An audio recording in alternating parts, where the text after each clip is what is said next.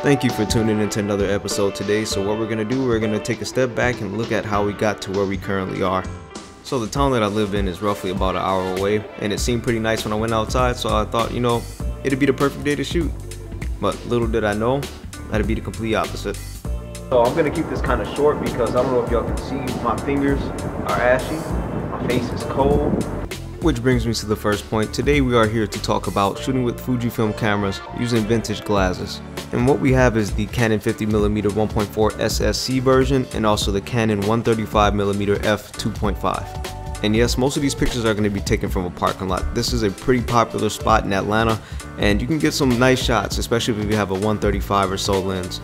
So what I'm doing, I'm just waiting for us to get some interesting subjects to walk past. So one thing, just a rule of thumb, when it comes to framing, what you want to do, you want to get your position, you want to get your composition right, and then when the subject walks past, boom. I mean, it may take some time. I know one thing that I'm currently waiting for, I am waiting for the MARTA, like the trolley to come by, and you get some pretty cool shots. And that's exactly what I did. I waited for the trolley to come by, and photos that came out necessarily weren't the photos that I was hoping or intending to get. So I mean, this kind of happens sometimes when you're out doing street photography.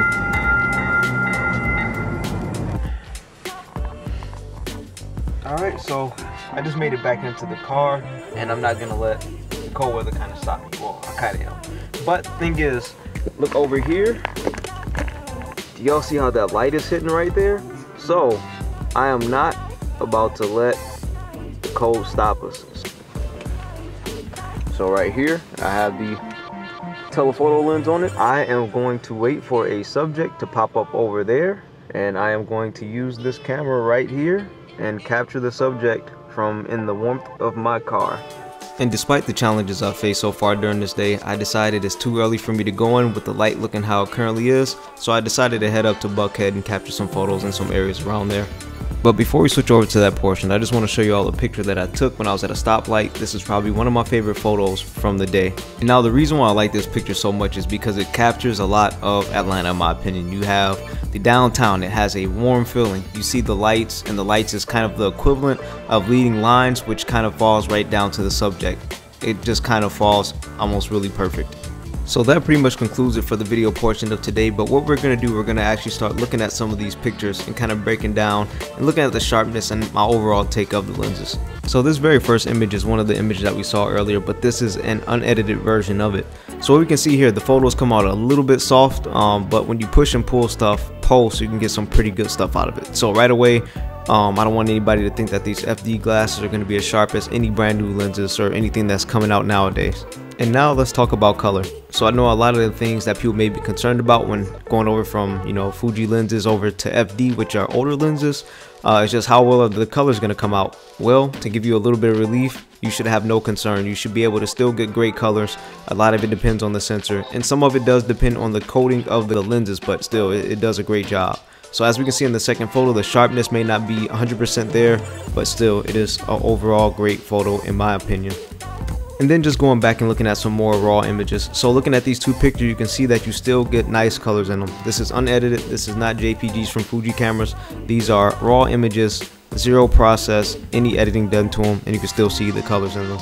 And this last shot that I'm going to show, this was taken on the 50mm 1.4, and to be honest, this is my favorite lens. Number one, it's kind of a fast lens. I mean, even though you do have 1.0, you know, and 1.4 aperture lenses, 1.4 is still really good, and especially it's really soft. It has nice bokeh on the lens and everything. So I guess the next thing we're going to talk about is who are these lenses for.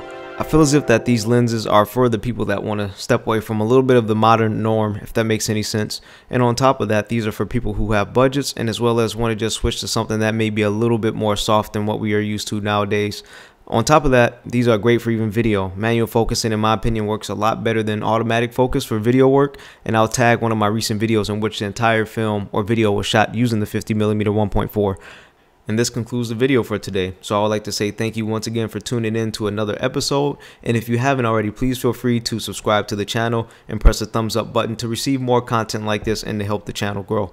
So if you have any questions or comments regarding Canon FD lenses or Fujifilms, please feel free to drop a comment in the comment section, or feel free to even send me a message on my Instagram page, which I'll have in the description and in the bottom right corner of this video. So happy shooting, y'all.